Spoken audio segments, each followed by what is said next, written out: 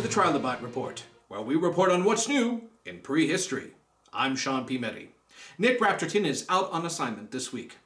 Before we begin, we would like to encourage you, if you are feeling inclined, to consider subscribing to S'mores and Dinosaurs. It would really help out our channel. Now, with that business out of the way, on to our international desk for our lead story.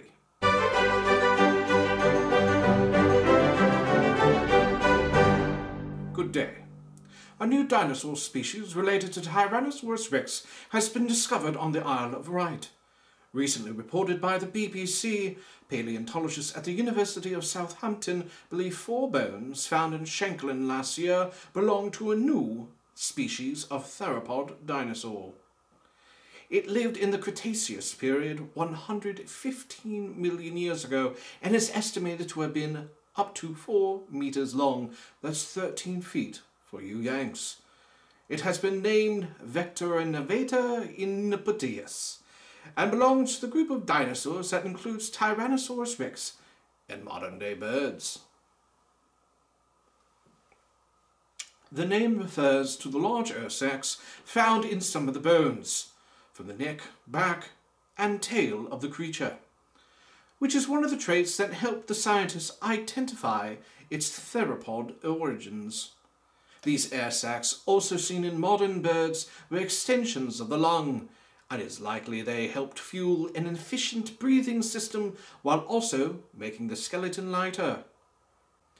Chris Barker, who led the University of Southampton study, said, "We were struck by just how hollow this animal was.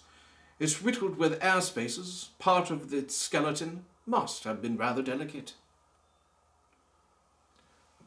Barker went on to say that the record of theropod dinosaurs from the mid-Cretaceous period in Europe isn't that great, so it's been really exciting to be able to increase our understanding of the diversity of dinosaur species from this time.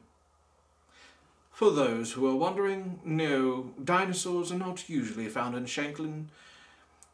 It is likely the Vectorinavetor lived in an area just north of where the remains were found, with the carcass having washed out into the shallow sea nearby.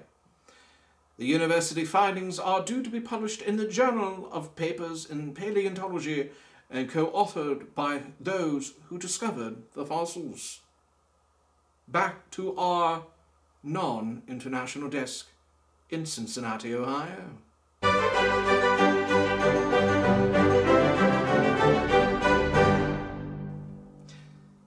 Thank you, international version of myself.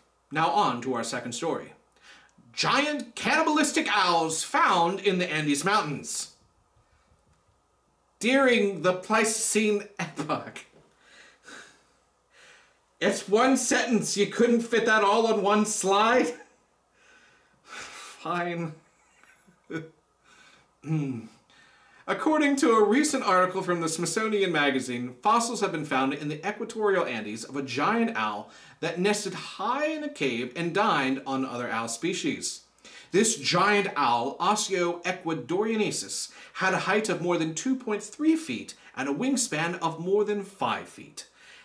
And it lived roughly 40,000 years ago during the Pleistocene epoch.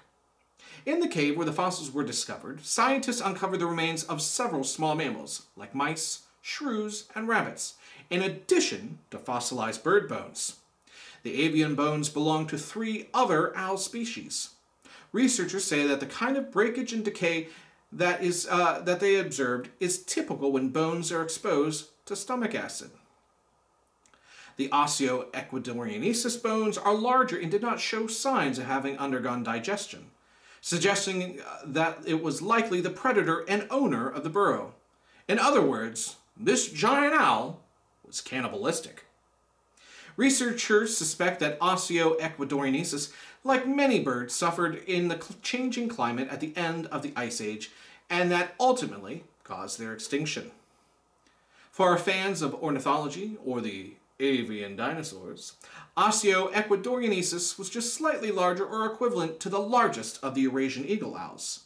This popular owl can be seen as a frequent resident of zoos in America and naturally in the wild of their home ranges in Europe.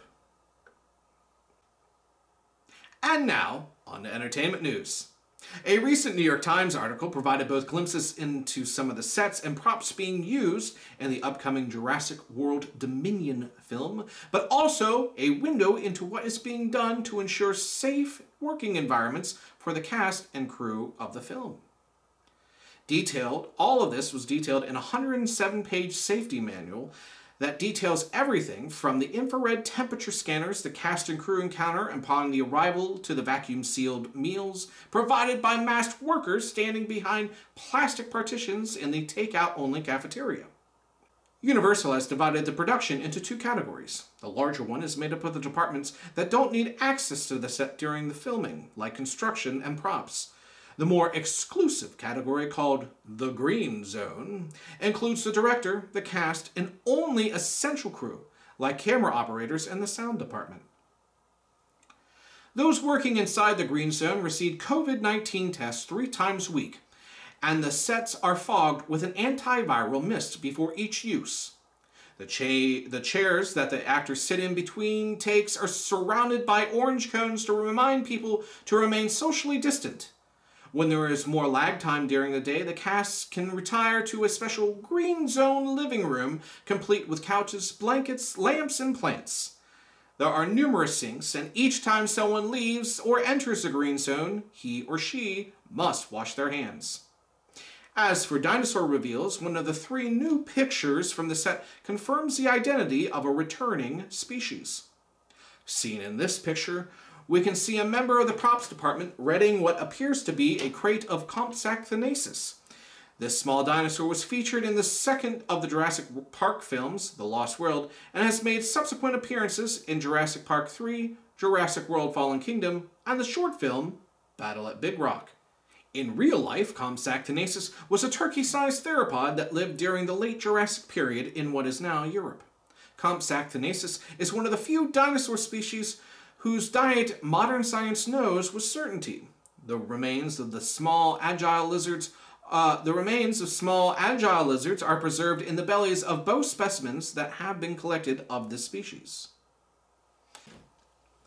Ba-da-ba-ba-ba! Camp Cretaceous. In a story originally reported on by Collect Jurassic, Universal Pictures and Netflix have partnered up with the fast food giant McDonald's to mark the arrival of their brand new animated series, Camp Cretaceous. New photographs of an upcoming McDonald's Happy Meal promotion have been revealed. The partnership will see Happy Meal boxes adorned with the Camp Cretaceous branding, which includes the iconic Jurassic gates. Alongside the branded Happy Meal boxes will come a series of 4 dinosaur figures, including Tyrannosaurus Rex, Bumpy, the baby Ankylosaurus, Toro the Carnotaurus, and a Triceratops. Alongside the dinosaur toys, kids will be treated to one of 4 books which explores the dinosaurs which appear in the upcoming show. These include horned dinosaurs, ferocious dinosaurs, armed dinosaurs, and big dinosaurs. I guess that means we'll be eating a few more Happy Meals in the upcoming weeks so we can review the toys on the show, right? Why are you shaking your head no? It's a Happy Meal. It'll make me happy. Fine, I'll keep going. Our final story tonight is about a new mobile dinosaur experience. Many of you might be familiar with Jurassic Quest. According to their website, Jurassic Quest is the largest exhibition of life-size moving museum-quality dinosaurs in North America.